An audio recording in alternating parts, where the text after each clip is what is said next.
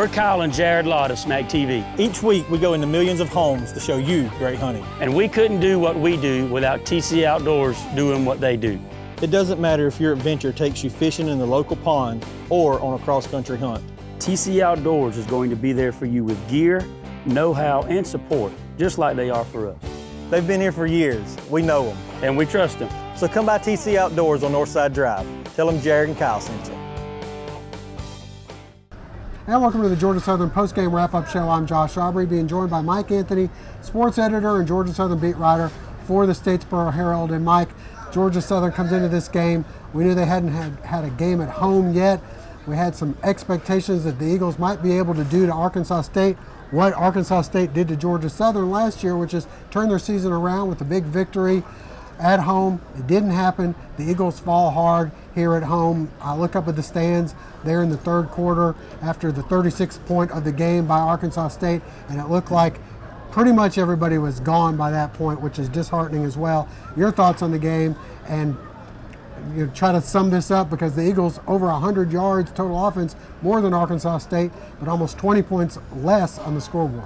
Yeah, definitely disheartening no matter how you look at it, whether it's the fans in the stands, the play on the field. Just a tough go of it here for Georgia Southern in the early part of the season. And tonight you had a little bit of a spark early with being able to play on your home field. Georgia Southern hanging in it early, spinning its wheels on offense once again early in the game, punting on its first 3 drives. But the defense early on, keeping the team in it. The Eagles take a lead, their first 2 leads of the season in the second quarter, but what really killed them was right before halftime. They scored with just over a minute left to take a lead, and that's when the defense fell apart. They allow Arkansas State to go down the field in less than a minute, get a touchdown to put them back on top. Arkansas State gets the kickoff in the second half, and they end up driving down, taking a 2-score lead, and from there it just went downhill. And the offense, while it did kind of get its feet under it a little bit, 493 yards of total offense, also 4 turnovers, and a lot of them coming at inopportune times. And we were worried Justice Hansen might take Georgia Southern apart, and he did just that. Threw for over 300 yards and 4 touchdowns in the game.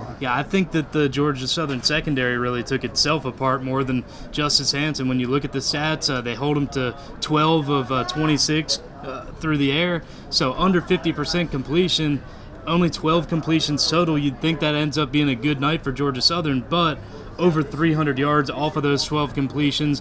A lot of guys getting behind the Georgia Southern defense, some of them just running through open space for big gains and touchdowns. And you talk about disheartening, that'll do it in a hurry when you see guys just running unchecked for big gains and scores. Big plays, the story here. Georgia Southern falls. Let's get out and see some of the highlights.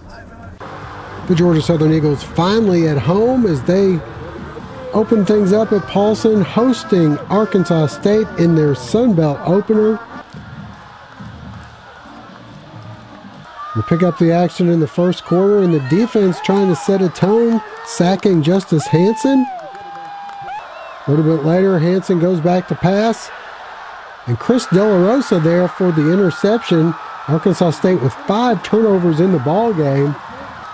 The Eagle offense unable to capitalize, though. They'd go 3 and out the first couple series of the game. Wesley Fields dropped for a loss. A little bit later, Sawyer Williams starts the scoring with a 43-yard field goal, 3-0 at the end of 1. In the second, the Eagles trying to move downfield. Wesley Fields fights his way ahead for a first down. That drive would stall. In comes Tyler Bass for the 27-yard field goal, and we're tied at 3-all. Arkansas State scores quickly thereafter as Hansen finds Chris Murray wide open for the 56-yard touchdown. The extra point failed, and it was 9-3. The Eagles come right back. Montero Garrett going 74 yards down the sidelines all the way in for the score, and the Eagles with their first lead of the season. The defense coming back strong. Hansen going deep, but Kendall Vildor there for the interception.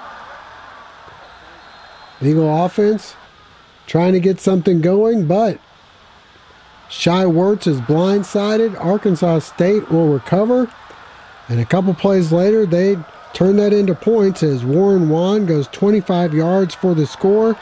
The extra point failed again, and it was 15-10 Red Wolves. The Eagles then with another interception, their third of the first half, setting the offense up in excellent field position, and this time they'd cash in. A nice option play here, and it's Wesley Fields fighting in for the score from 8 yards out. The Eagles take a 17-15 lead, but that lead short-lived as Justice Hansen finds Chris Murray all alone for the 57-yard score. And we go to the half with the Eagles trailing by a score of 22-17. In the second half, Arkansas State picks up where they left off. Hansen to Blake Mack for the 29-yard score to make it 29-17. A little bit later, and Shy Wertz underthrown. This one picked off and ran back to midfield. And a few plays later, from the 12, Warren Wan goes in for his second touchdown of the game to make it 36-17. That score would hold into the fourth quarter. A rare bright spot for the Eagles here as Shy Wertz airs it out. Perfect pass to O.B. Fortune, who hauls it in. The lead cut to 36-25, but Arkansas State comes back again. Hansen to Omar Bayless, and they'd go on for the win here, 43-25. Legacy of Statesboro, the student apartment experience you've been looking for. Legacy is right in the heart of Statesboro, Georgia, and is located directly across from the Georgia Southern campus. Residents retreat to their own fully furnished apartments outfitted with spacious patios, vaulted ceilings, and full-size kitchens. When studying, residents take full advantage of Legacy's computer center with free printing. Other great features include a resort-style swimming pool, fitness center with cardio and weight machines, basketball and sand volleyball courts, and a pet-friendly environment. Stop by today to see this amazing student community waiting for you to call home. Legacy of Statesboro. After the game, we had a chance to talk with Coach Summers and some of the players about the loss. You know, we had the same juice, I feel like, the whole game. Just towards the end, a few things didn't go our way, you know, through the pick. They kind of killed the momentum a little bit, I feel like, and that's just on me. You know, and it is what it is. We gotta fix that. I can't be making those kind of mistakes in the game, in the conference game like tonight. I didn't feel uncomfortable at any point of that game. The pressure, you know what I'm saying, it is what it is. But I feel like, you know what I'm saying, I was comfortable the whole game. You know, just unfortunate things didn't go the way we wanted to go tonight. Everybody really down, but you know, we tell all our players we got to keep our head up. The season not over with. Like I just told the other reporter, this team that we just played last year started off 0-4, and they ended up winning our conference. So they give us a lot of inspiration. And these few days, we just got to get better. They made some plays. That's all. I mean, it's just it. Everybody saw they made plays. They made good plays. They made good catches. But we're gonna bounce back from it. Going into tonight's game, I really thought this. And again, I'll continue to say it. I thought that where we were going and what we were trying to do throughout the week, and where our players' heads were at, and the way that we took the approach from a preparation standpoint, I thought all those things were really there going into it. I thought we had as much focus and as much juice and as much energy going into the game as we certainly had, and I've got to commend our guys for that. Really thought tonight was going to be our breakthrough night. I really did, but what we've got to do is we got to keep working. And we've got to keep pounding the rock with everything that we've got. I think that a big part of it, was again from offensively. I thought tonight at times when we executed well, I thought we executed as well as we have all year, and I think that the thing that we got to continue to work towards is just to continue to be more consistent. And I really feel like the same thing from a defensive standpoint. I think that, again, when we executed tonight, I thought that, man, they played hard. I thought that you saw a lot of energy. I thought you saw a lot of guys being able to play at a high level. 5 takeaways, 4 interceptions by 4 guys that are getting their first interception in their career. But again, we give up too many many big plays. So we've got to continue to work on our consistency there. And again, there's a lot to be encouraged about. There's a lot to be encouraged about, but ultimately we're still not where we want to be. There's nobody that's more frustrated about that than I am, but I continue to see growth in what we're doing, and I continue to see it in a lot of our players. You know, I think that Shai kind of goes into that same thing. I think that you see him executing. I think that you see how far he's come in 3 or 4 weeks. You know, and I think that, again, we've just got to continue to work on the consistency part of what we're doing, and we got to go back to work. And I certainly believe that our football team will continue to do that. The other piece I think that I've got to point out, and I've really got to challenge myself, and I got to look myself in the eye with this, and I got to challenge our football team, and I got to challenge our coaches from a discipline standpoint. There's some things that went on out there tonight that I'm not pleased with, and we have just got to make that, continue to make that more of a focus point of what we're doing from a discipline standpoint. Again, if we can become more disciplined, and again, that's certainly something that starts with me, and I've got to challenge our football team and our players to do a better job with that. But again, I thought tonight would be our breakthrough night in what we're doing. I do think, again, that I saw on both offense and defense where our execution at times tonight was as good as it's been all year. But again, and there's a lot to be encouraged about, and there's nothing about, you know, feeling good about a loss. There's none of that. There's no part of that. And I'm certainly frustrated, as I know these young men in that locker room are as well. But I continue to see growth in a lot of these guys, and I'll continue to make sure that I'm doing everything that I can do from a head coach standpoint, and everything that I can work towards, and continue to have our guys head in the right direction and believing and improving in what we're doing week in and week out. I would really like to make sure that I say this again, just our fan support, the amount of people that came out tonight, student section for a Wednesday night game, finished late, very appreciative of all the support that we had tonight from our fans, and very appreciative of our students and everyone who came out tonight for the game and stuck with it through the game and continued to cheer and help our guys through, because it means a ton to our players to be able to see that. Yes, it gets frustrating, and it should bother them, you know.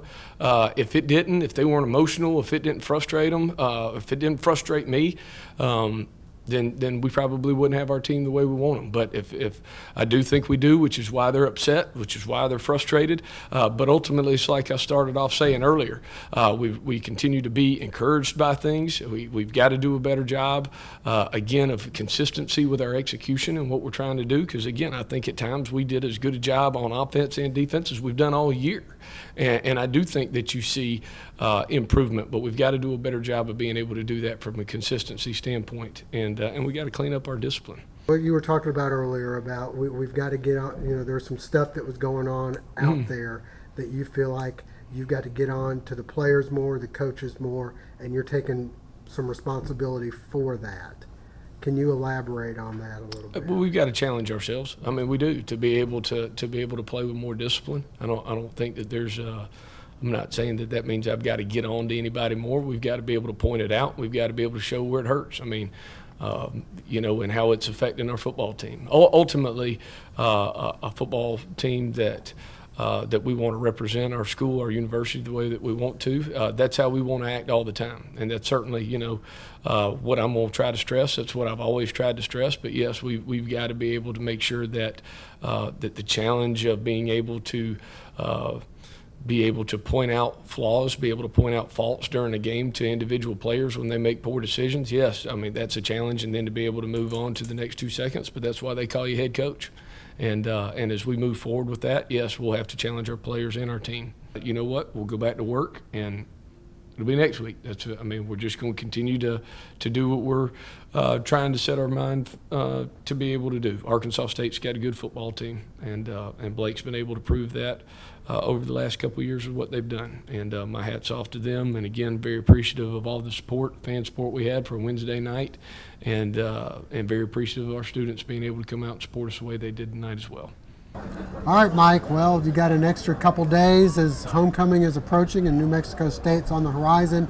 What did the Eagles do at this point? I guess there were moments with good defense, moments with some good offense, and special teams, but overall, you look up and you're 0-4, and that's the first time Georgia Southern's ever been 0-4 since the program was revised in the early 80s. Yeah, the last time they were 0-4 was actually the last year before the program was disbanded, 1941, the last time they got off to an 0-4 start. And you talk about having the extra rest before their next game. At this point, I'm not so sure that that's a good thing. Yeah, some bumps and bruises will heal a little bit, and the offense does look like it might be turning a corner, so maybe an extra few days benefits them there. But when you're 0-4, that's just an extra few days that you have to hear about it. Sometimes you want to get right back out there and see if you can't put together more of the good plays than the bad plays. So if you're a Georgia Southern player now, I think that the challenge of the next little extended week before the next game is just trying to look inside of the program, trying to lean on your guys, try to spur each other on, because right now, looking outside the program, they're not going to hear very many good things. All right, so next up for the Eagles, homecoming Saturday after next here at Paulson Stadium. Hope you join us then. For Mike Anthony, I'm Josh Aubrey. See you soon.